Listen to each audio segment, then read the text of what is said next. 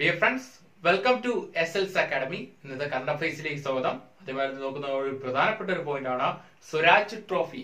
എന്താണ് സ്വരാജ് ട്രോഫി എന്ന് പറഞ്ഞാൽ മികച്ച തദ്ദേശ സ്വയംഭരണ സ്ഥാപനങ്ങൾക്ക് കേരള സർക്കാർ നൽകുന്ന പുരസ്കാരമാണ് സ്വരാജ് ട്രോഫി എന്ന് പറയുന്നത്. ക്ലിയർ? അപ്പൊ ഇതിന്റെ തദ്ദേശ സ്വയംഭരണ സ്ഥാപനങ്ങൾ എന്ന് പറഞ്ഞാൽ ഏതൊക്കെയാണ്?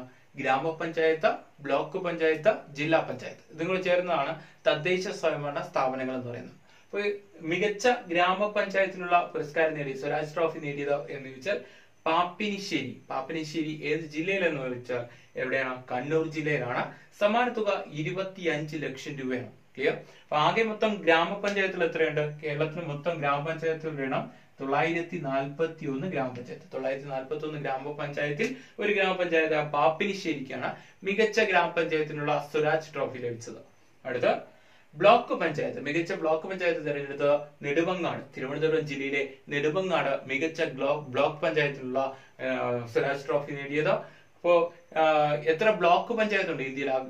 കേരളത്തിലാകെ എത്ര ബ്ലോക്ക് പഞ്ചായത്തുണ്ട് എന്ന് ചോദിച്ചാൽ 152 ബ്ലോക്ക് പഞ്ചായത്ത്. 152 ബ്ലോക്ക് പഞ്ചായത്ത്. അടുത്ത കേരളത്തിലെ മികച്ച ജില്ലാ പഞ്ചായത്തെ തിരഞ്ഞെടുത്തത് എന്ന് ചോദിച്ചാൽ സ്വരാജ് ട്രോഫി നേടിയത് തിരുവനന്തപുരം ജില്ലാ പഞ്ചായത്താണ്. അപ്പൊ ആകെ എത്ര ജില്ലാ പഞ്ചായത്തുകളുണ്ട് എന്ന് ചോദിച്ചാൽ ഓരോ ജില്ലയിലും ഓരോ ജില്ലാ പഞ്ചായത്ത്, ആകെ 14 ജില്ലാ പഞ്ചായത്തുകൾ. ക്ലിയർ?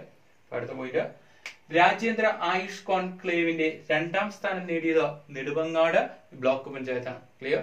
ഓർത്തു വയ്ക്കുക. അടുത്ത പോയിന്റ്, കെൽട്രോൺ ചെയർമാനായി നിയമിതനായത് ആരെന്ന് ചോദിച്ചാൽ നാരായണ മൂർത്തി. കെൽട്രോണിന്റെ ചെയർമാനായി നിയമിതനായത് നാരായണ മൂർത്തി. ഓർത്തു വയ്ക്കുക. അടുത്ത പോയിന്റ്, ലോകത്തിലെ ആദ്യ സമ്പൂർണ്ണ smart police സ്റ്റേഷനായ Dubai Jumeirah police സ്റ്റേഷനിലെ സേവനങ്ങൾക്ക് വേണ്ടി അംഗീകരിച്ച ആദ്യ ഇന്ത്യൻ ഭാഷ എന്ന് ചോദിച്ചാൽ മലയാളമാണ്. നമുക്ക് അഭിമാനിക്കാം, മലയാളമാണ് ആദ്യമായി അംഗീകരിച്ച ഇന്ത്യൻ ഭാഷ എന്ന് പറയുന്നത്. അടുത്ത ദേശീയ ബാഡ്മിന്റൺ കിരീടം നേടിയത് ആരെന്ന് ചോദിച്ചാൽ സൈന നെഹ്വാൾ. റണ്ണറപ്പ് ആയത് PV സിന്ധു. ഒന്നുകൂടെ നോക്കാം. സ്വരാജ് ട്രോഫി മികച്ച തദ്ദേശ സ്വയംഭരണ സ്ഥാപനങ്ങൾക്ക് കേരള സർക്കാർ നൽകുന്ന പുരസ്കാരമാണ് സ്വരാജ് ട്രോഫി. തദ്ദേശ സ്വയംഭരണ സ്ഥാപനങ്ങൾ എന്ന് പറയുന്നത് ഗ്രാമപഞ്ചായത്ത്, ബ്ലോക്ക് പഞ്ചായത്ത്, ജില്ലാ പഞ്ചായത്ത്. കേരളത്തിലാകെ ജില്ലാ പഞ്ചായത്തുകളുടെ എണ്ണം എത്രയാണെന്ന് ചോദിച്ചാൽ 14 ജില്ലകളിലും ഓരോ ജില്ലാ പഞ്ചായത്ത്. അടുത്ത ബ്ലോക്ക് പഞ്ചായത്ത് എത്രയെന്ന് ചോദിച്ചാൽ 152 ബ്ലോക്ക് പഞ്ചായത്ത്. അടുത്ത ഗ്രാമപഞ്ചായത്തുകൾ എത്രയെന്ന് ചോദിച്ചാൽ 941 ഗ്രാമപഞ്ചായത്ത്. അപ്പൊ ഈ മികച്ച ഗ്രാമപഞ്ചായത്തിലുള്ള സ്വരാജ് ട്രോഫി നേടിയത് പാപ്പിനിശ്ശേരി, കണ്ണൂർ ജില്ല. സമ്മാന തുക 25 ലക്ഷം രൂപ. അടുത്ത മികച്ച ബ്ലോക്ക് പഞ്ചായത്ത് നെടുമങ്ങാട്, തിരുവനന്തപുരം ജില്ലയിലെ നെടുമങ്ങാട്.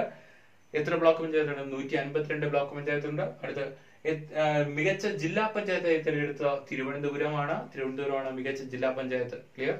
അടുത്ത ഒരു പോയിന്റ് പറഞ്ഞത് രാജ്യാന്തര ആയുഷ് കോൺക്ലേവിന്റെ 2ാം സ്ഥാനം നേടിയത് നെടുമങ്ങാട് ബ്ലോക്ക് പഞ്ചായത്ത്. അടുത്ത കെൽട്രോൺ ചെയർമാനായി നിയമിതനായത് ആരെന്ന് ചോദിച്ചാൽ നാരായണ മൂർത്തി.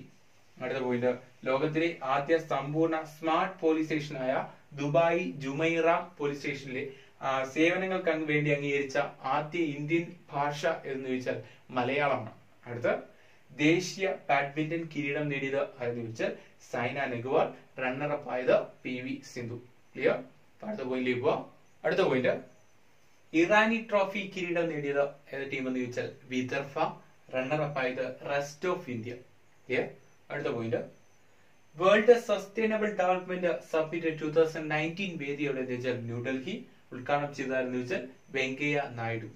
അടുത്ത point, India's first agreement forecast centre ഉദ്ഘാടനം ചെയ്തത് എവിടെയെന്ന് ചോദിച്ചാൽ കർണാടക.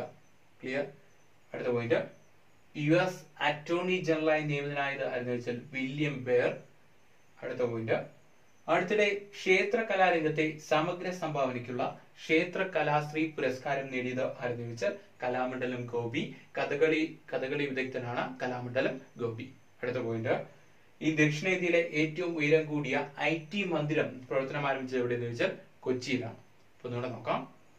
ഇറാനി ട്രോഫി കിരീടം നേടിയത് വിദർഭ. റണ്ണറപ്പ് ആയത് റെസ്റ്റ് ഓഫ് ഇന്ത്യ.